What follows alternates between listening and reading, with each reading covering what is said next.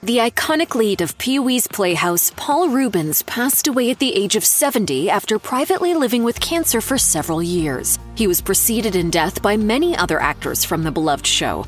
These are the Playhouse legends you may not know passed away.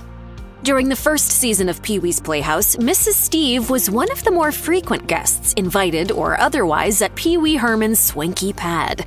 Mrs. Steve was essentially a snoop and gossip, often sauntering up to the Playhouse with bad vibes and a floral dress. I was not snooping. I just happened to be passing by your door. The character was played by actress Shirley Stoler, who enjoyed a decades-long career in Hollywood. Her first major appearance on screen came in the movie The Honeymoon Killers. She later raised eyebrows as a Nazi prison commandant in Seven Beauties, a role that garnered her major media attention by way of the New York Times. Other credits included Charlie's Angels, Kojak, Desperately Seeking Susan, and Law & Order. Stoler died on February 17, 1999, a matter of weeks before her 70th birthday, of heart failure after a lengthy illness. The king of cartoons was a fixture at the Playhouse, descending upon Pee-wee's place with a film projector or antique television in tow every episode. His mission, besides ruling over Cartoonland, was to share a classic cartoon with the Playhouse gang and all of the children at home. King Cartoon, as he was originally called, was actually played by two different black actors, Gilbert Lewis and William Marshall. Lewis was the first king of cartoons, having filled the role during the first season of Pee-wee's Playhouse. He worked steadily before and after his stint on Playhouse, appearing in films like Candyman and Gordon's War. He died in 2015 at the age of 79. Marshall, meanwhile, may be the best-remembered king, wearing the cartoon crown for the show's final 4 seasons. He was well known long before his Pee-wee days, having played the title role in the iconic blaxploitation film Blackula, as well as its sequel, Scream Blackula Scream. He died in 2003 at the age of 78.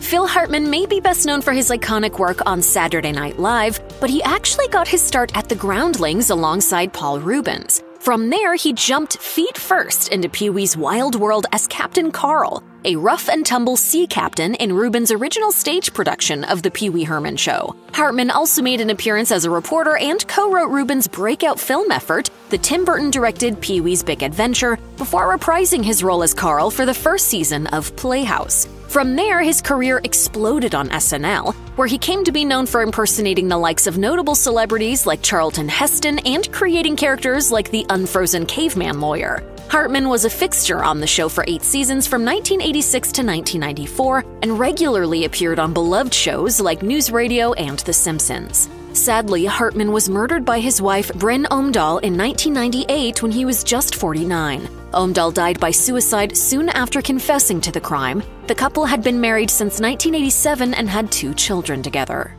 The history of Pee-wee's Playhouse can't be written without mentioning John Paragon. The actor and comedian was a frequent collaborator of Paul Reubens, and their working relationship can be traced back to the inception of the Pee-wee Herman character in the late 70s, when they were both members of the Groundlings comedy group. Pee-wee's Playhouse saw Paragon play Jambi the Genie, a disembodied head. He appeared in most episodes to grant a wish to Pee-wee, even though the results didn't always go according to plan. Jambi even had a fun catchphrase. Mecca lecca hi, mecca hiney ho. Elsewhere, Paragon voiced Terry the pterodactyl, a dinosaur who was afraid of thunderstorms. Sadly, Paragon died in April 2021 at the age of 66, but the news didn't become public knowledge until months after it occurred. Furthermore, the autopsy reports revealed that heart disease stemming from alcohol abuse was the cause of death. Pee-wee's Playhouse wouldn't exist without Paul Reubens, the comedian who portrayed Pee-wee Herman on the beloved children's show and beyond. Reubens played the childlike, fun-loving Playhouse owner throughout the series' entire run, and eventually took the character everywhere from Hollywood to World Wrestling Entertainment. Do you mind if I call you P? Call me anything you like.